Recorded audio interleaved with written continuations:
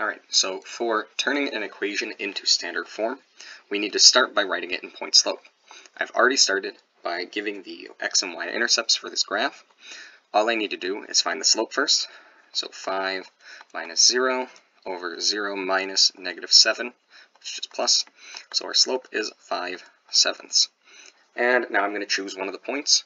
Typically I'm going to use the one that gives me, I'm going to use this one, because it leads to me doing less distributing. So if I'm going to write this in point slope form, I'm going to replace x1, y1 in our form. So I have y minus 5 equals 5/7 times x minus 0. So this is in point slope form. Next, if I want to get this so that x and y are on one side of the equation, I need to move 5/7 and distribute it to both x and the 0. I know that this one really doesn't matter, I'm just making a point. So I get y minus 5 equals 5/7 x. Well, now I need to move x and y to the left side of the equation. To move this x over, I need to subtract 5/7 x from both sides. 5/7 x. And I'm going to move it over here. I get y minus 5/7 x minus 5 equals 0. I also have to move this 5 to the other side, so I'm going to add 5 to both sides. If you really like, you can do this at the same time as moving the x, so that we don't get all muddled together. And I get y minus 5/7 x equals 5. And so now I've completed step 2. I have both x and y on the left side of the equation, and my constant on the right-hand side. Last step is no fractional coefficients. That means that I need to multiply this to get rid of this 7. So I'm going to multiply everything by 7. So distribute 7 to each of these things. 7 times y is 7y. 7 times negative 5/7 is negative 5x. And 7 times 5 is 35. This is in standard form now.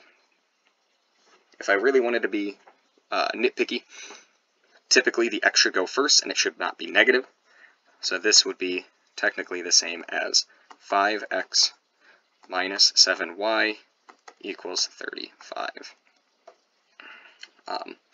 Let's do that with a different number. So I've got slope and I've got a point.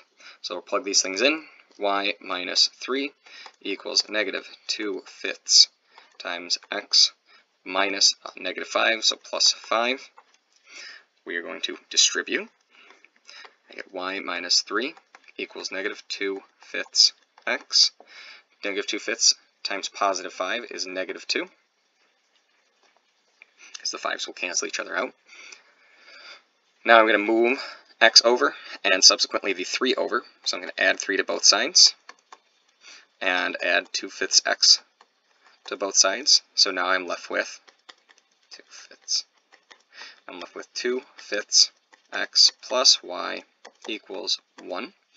I don't want to have 2/5, so I'm going to multiply everything by 5. So 2/5 times 5 is 2x plus 5y equals 5. This is in standard form. Ignore what the page says about c over a or c over b. It doesn't really matter. And just as a side note, if y happens to have a fraction in front of it, so maybe it was, let's say, 3/4 x plus 7/8 y equals 2, well, I'm going to find the least common multiple and multiply by it to get rid of both 8 and 4 at the same time. So if I multiply everything by 8, our least common multiple, 8 times 3/4, well, this would technically become a 1 and a 2. So 2 times 3 would be 6x. 8 times 7/8 is 7y, and 8 times 2 is 16. I'm not really going to have kids do that much, but this is how we go to standard form. Is start with point slope, start to distribute and simplify and combine like terms as we can, get our x's and y's on the one side, get our constants on the other, and then get rid of fractions by multiplying by the denominator.